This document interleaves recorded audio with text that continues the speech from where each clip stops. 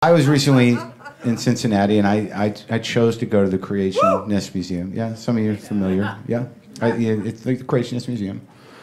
And it was about 30 miles away in Kentucky, and I did a little research, and I needed to go. I needed to go for the wrong reasons, obviously. But I needed to witness. I needed to go to this tabernacle of ignorance.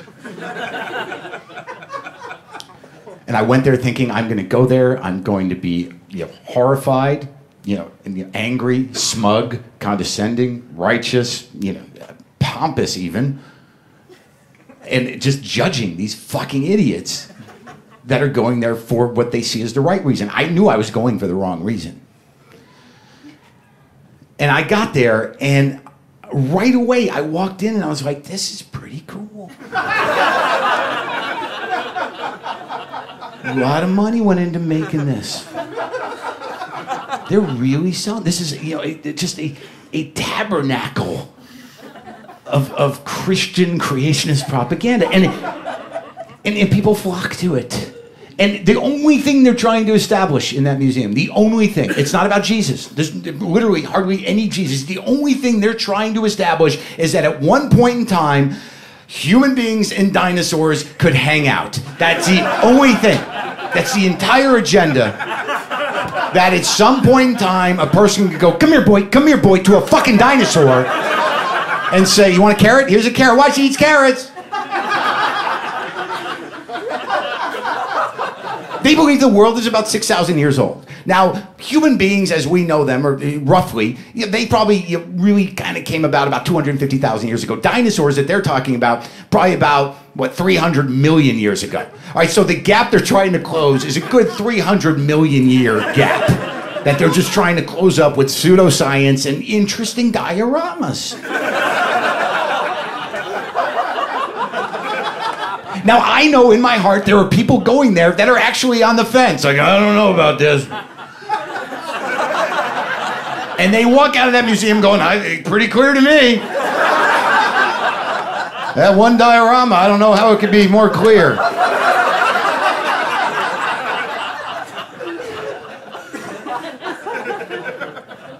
I actually didn't get really upset about the agenda of the museum. What upset me more than anything was this one room where it was sort of a display room, about the Old Testament and the New Testament. And they had these audio animatronic dolls that were lifelike. And you walk into this room, and on the left side of the room, you had Isaiah, the prophet. You had Moses with his commandments. You had Abraham, who was pensive and sitting for some reason and had a harp-like instrument. I don't know why. And they couldn't have looked more Jewy. And it was offensive to me as a Jew that doesn't believe in any of this shit. But I was like, you gotta be kidding me. I mean, it might as well have been Sid Caesar, Gabe Kaplan, and Richard Lewis sitting there. And the plaque should have read, Jews from the past. Literally, it looks as though Moses should have had both tablets in one hand and a bagel and schmear in the other, going, why not? And Isaiah should have been saying, enough with the food already, always with the food, enough. And Abraham should have just been sitting there going, please stop fighting again and again. Oy, oy, oy, oy, oy, oy, oy. Deeby, deeby, doo, doo.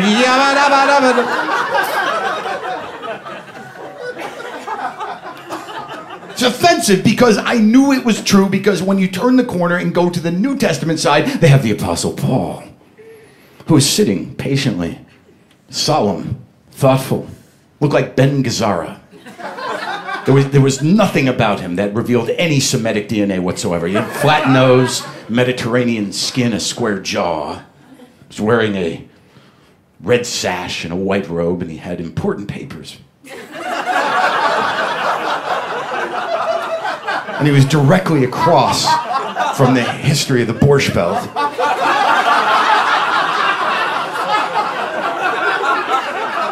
And the expression on his face to me just read, Jews.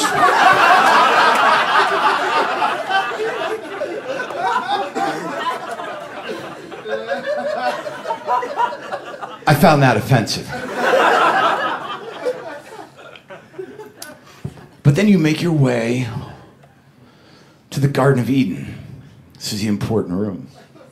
Because by this point, you should be pretty well mind-fucked. And the horrible thing is that you see parents with children encouraging them to take this shit in, and you think, where is child services when you need it? But the Garden of Eden was pretty spectacular. Garden of Eden was beautiful. You walk in, there's animal noises. It's big. It's a garden. It's beautiful. Animals. Just Adam. It's the pre-Eve Eden, so it's idyllic.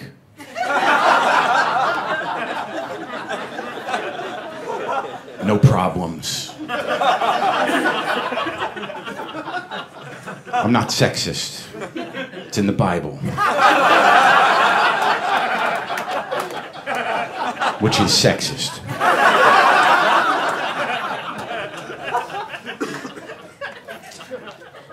But you walk in and the first animal you see there in the back of the Garden of Eden is a grizzly bear. It's a grizzly bear. Why not? God's weird with his choices.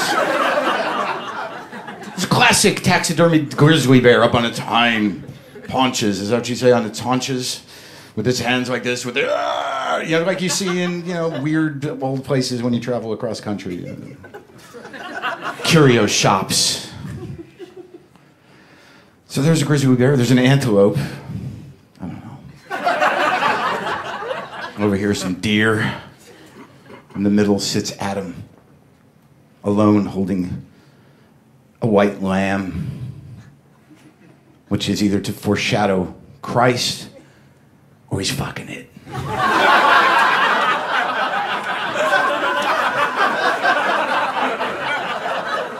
Either one possible in pre-Eve Eden.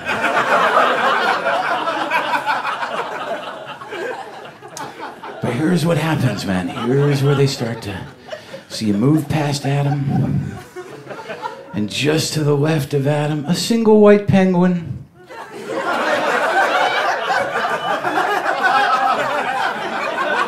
Doesn't matter, that's not the right climate, it's Eden, don't judge, as a penguin.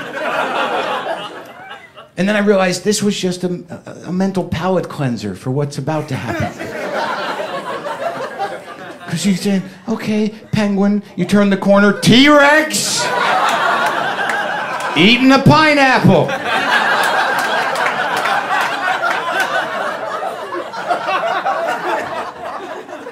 And my only thought at that moment was like, a pineapple? That doesn't make sense. And I'm like, oh no, they got me!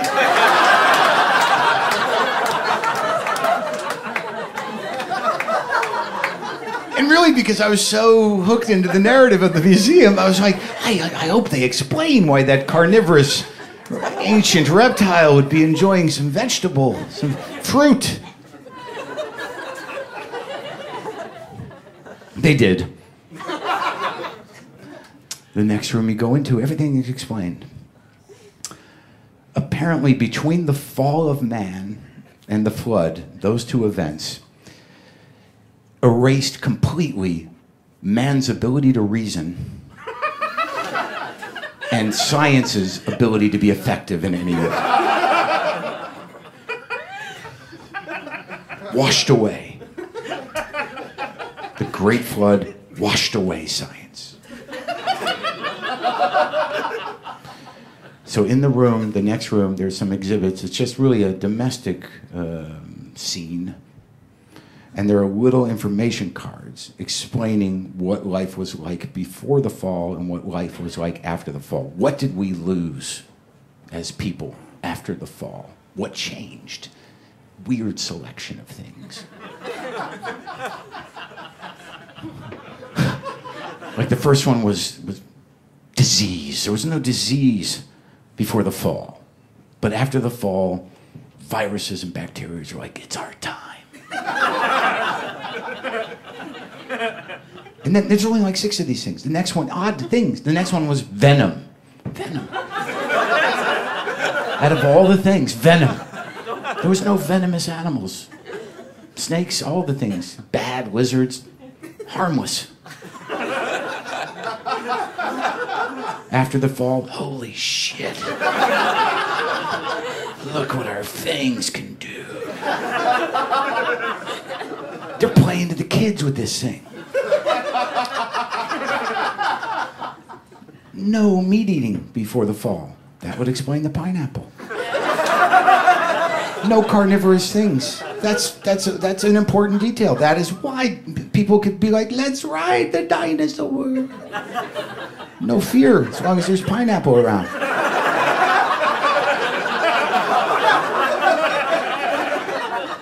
After the fall, fuck it, we're gonna eat these fuckers. Then there was one that made me understand the entire museum and who they were really gearing their momentum towards. The next information plaque just said, weeds. Before the fall of man, there were no weeds. Who the fuck could that plaque be for? A guy who looks at that and goes, no way! Every year my yard is full of fucking no weeds. Before, oh, that must have been beautiful. I knew they were fucking evil.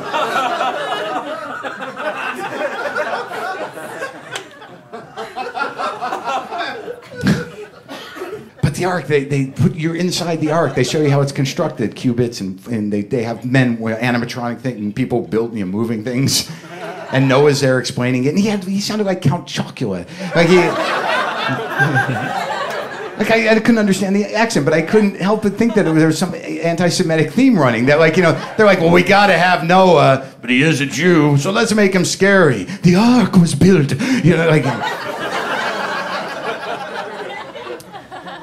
And then they had these architectural models of the ark, and this was the moment where it was just great to me. That, these scale models, like, the building ones the architects make with little people and like little bushes and things, and they look great, and you have to lean in, like, look at that detail. So it's the ark scale model, which apparently they're going to build down there. They're building a full scale ark. I just heard this, and it's true, because they're pushing it off as some sort of exhibit, but they're planning.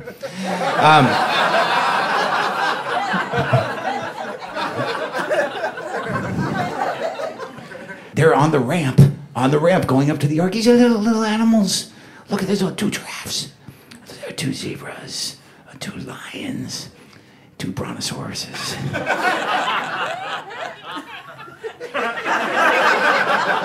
But at that point, your mind doesn't stop there. You're just onto the pigs. Brontosaurus is on the ark. I'm good with that. And some of you are like, there are no brontosauruses, that was not the proper name. Like, I got an email about that.